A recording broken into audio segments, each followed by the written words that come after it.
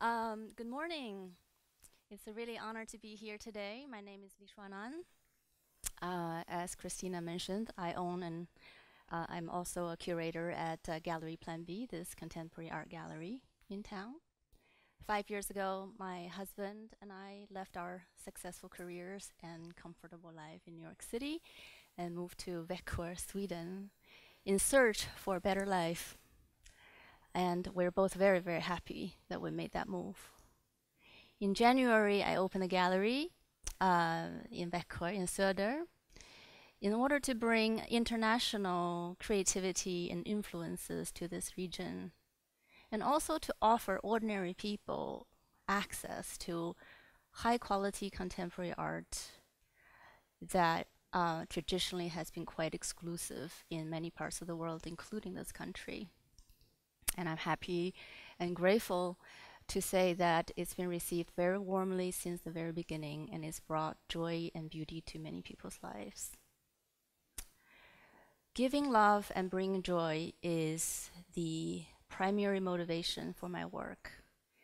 I'm passionate about my work, and those who know me know that when I do something, I give all of myself plus 100%. So for the first half of this year, I worked 12, 14 hours a day, every day. Most days I didn't have time for lunch. I didn't have time to make dinner for my family. I hardly had any time for myself or my friends. All I was thinking about and doing was building this gallery.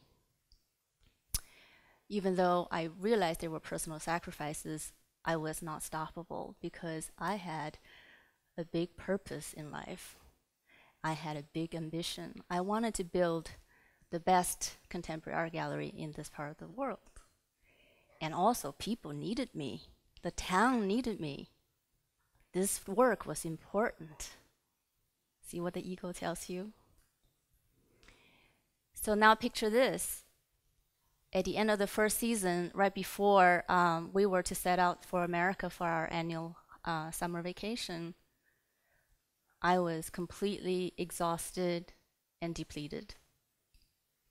One day on the table at my acupuncturist office, I had a very, very intense epiphany.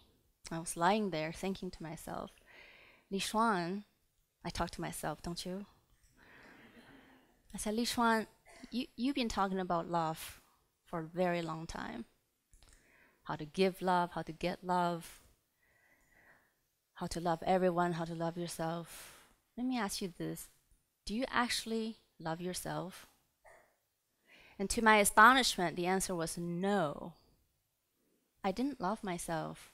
I hadn't the faintest idea how to love myself. In fact, I didn't even know who I was. But how could that be? I had very high opinions of myself. I was successful, I was talented, I was good at what I did, people enjoyed my company, I was fun, I was loving, I was generous, compassionate, you fill in the blank. There's a string of beautiful adjectives that I used to describe myself.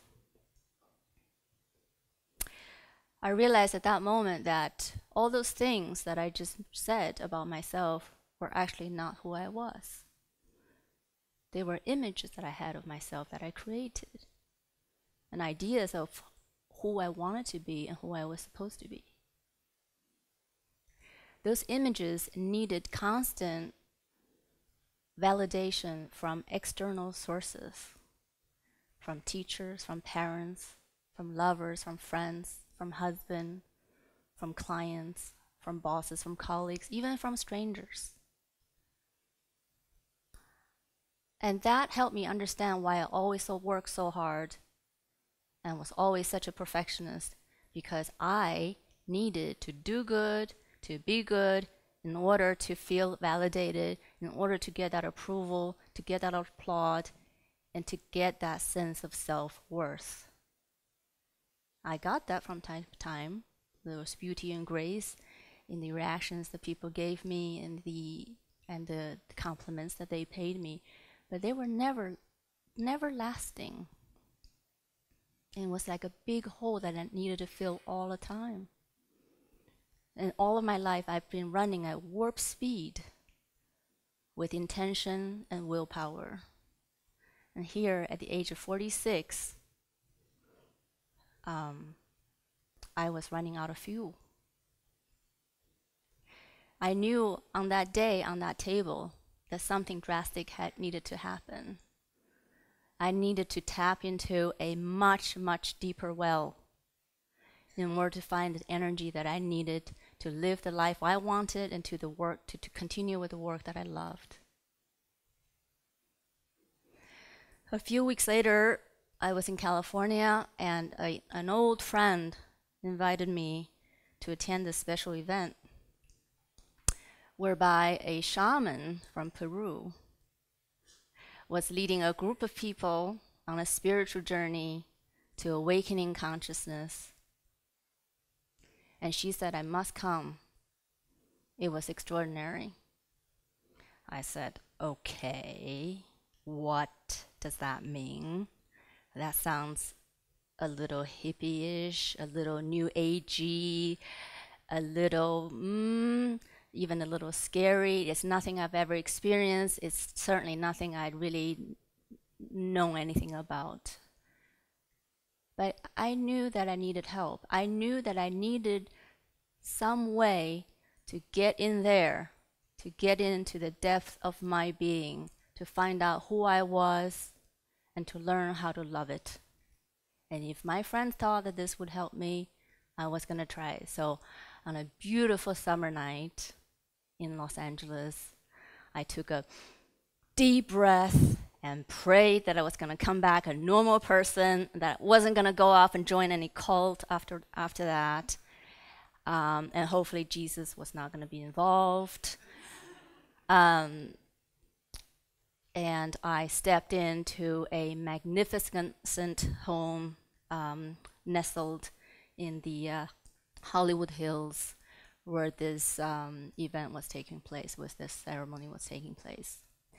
Little did I know what I was stepping into was in fact an ongoing global movement to raise consciousness, and in doing so, saving ourselves and our world.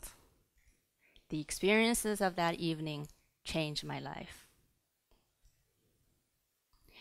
What I learned was that I was not broken.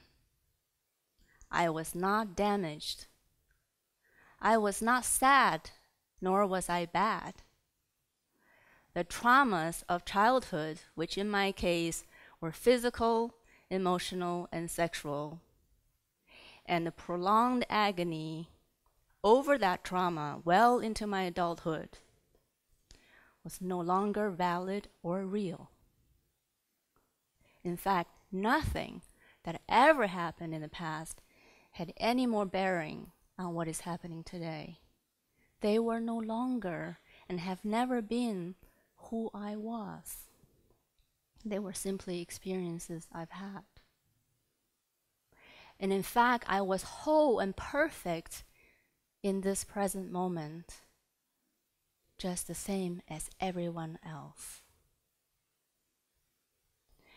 I also learned that the I, the big I, who I am, is not what I think, what I do, what I know, or even my emotions. The I, the true I, is very, very simple. It's an essence that is the same as what is inside of all of you. And that essence is nothing but pure, unconditional love. The desire for it, the ability to give it and simultaneously receive it, that is who we are. We humans are all connected to the same cosmic energy and infinite consciousness. And once I realized this, once I understood this, I understood that we are all equal, that we are all the same. And there's no longer any separation between me or anyone else. There is no judgment, demand, competition.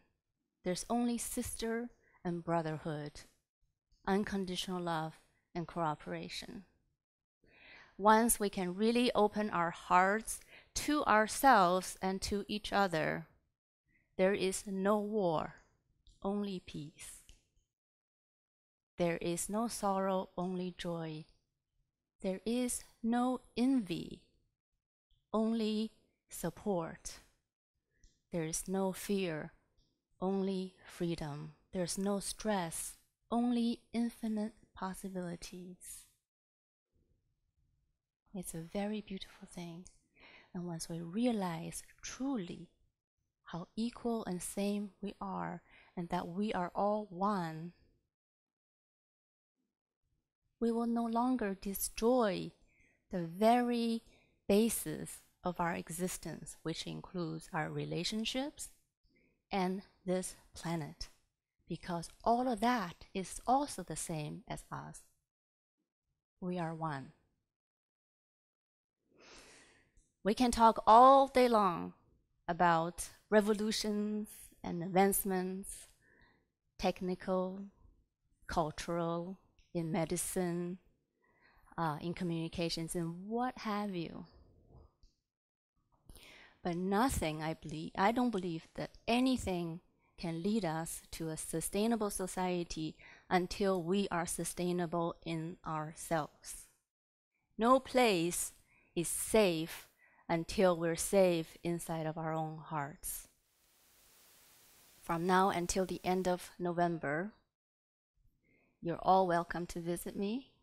As a matter of fact, this afternoon, you're welcome in my gallery in Söder to experience this universal love that I'm talking about. Because it is only this universal love that will lead us to harmony and true happiness. When we open our hearts to ourselves and to each other, when our actions stem from the sacred place of a loving heart, that is when we will experience heaven on earth. That is when we will experience authentic happiness, infinite joy, and true liberty and purpose of your life. I want you to just take a moment, just a moment, close your eyes, and silently say to yourself, this underlying fear that we are alone, unsafe, and unloved is a hallucination. It is the confusion caused by the mind and the ego. The only reality is that we're all part of this magnificent evolutionary process, and that life is nothing but this very present moment in which all is well. You are lovable, and you are loved. I love you. I love you. And I love you. Please join me to make this rest of today and every day about loving yourself and all who comes in contact with you. The earth will purify, and we will find our ultimate fulfillment and happiness. Thank you.